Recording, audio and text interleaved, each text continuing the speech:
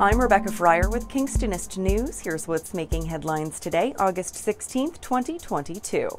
Kingston Police, with the assistance of OPP and Kingston Fire and Rescue, removed a wide variety of items from Alterna Savings, a credit union located in the Norwest Plaza in Kingston's West End, after it was broken into in the early morning hours of Monday, August 15th.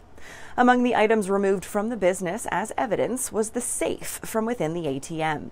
Kingston Police confirmed the ATM had been tampered with during the break-and-enter, but did not expand on exactly what that meant. Also still a mystery is why OPP were called in to assist by Kingston Police in the first place, and why officers attending the scene were wearing what appeared to be hazmat suits. The situation remains an ongoing investigation at this time, and Kingstonist will provide updates as more information becomes available. Following an extensive search for a break-and-enter suspect, OPP say they got their man. Just before 6 a.m. on August 14th, police were called to a large commercial property on Ramsey Concession 8 in Mississippi Mills. Police were told that a break-and-enter had just occurred, so officers requested the assistance of the OPP's K9 unit to search the property. Several hours later, the K9 team was successful, and 37-year-old Tyler Harpel of Sealy's Bay was charged. Not-for-profits and registered charities in Kingston can now apply for fundraising for green project grants from the City of Kingston. The Kingston Climate Change Action Fund was introduced in 2020 with the goal of helping eligible community organizations become part of the citywide solution to reduce greenhouse gas emissions. The application period closes on Tuesday, September 13th, 2022. You can learn more right now at kingstonist.com. High school students in Kingston can now renew or sign up for their free Kingston Transit bus pass for the upcoming school year.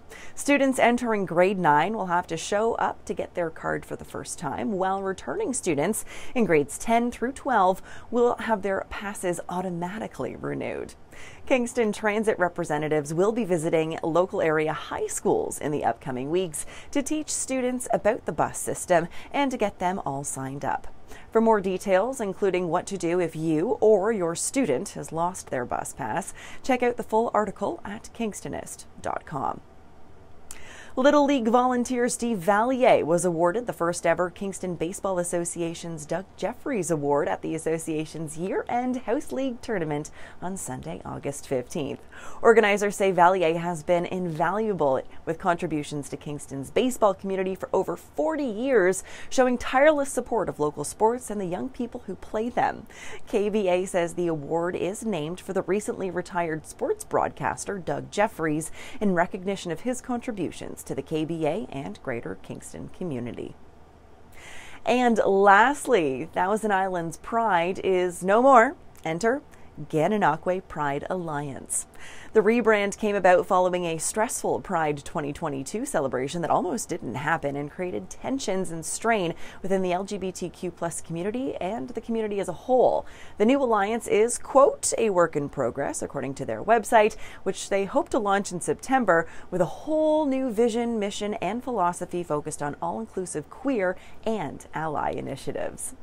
For more on these stories and other headlines, or to submit your own news, visit kingstonist.com and become a subscriber today.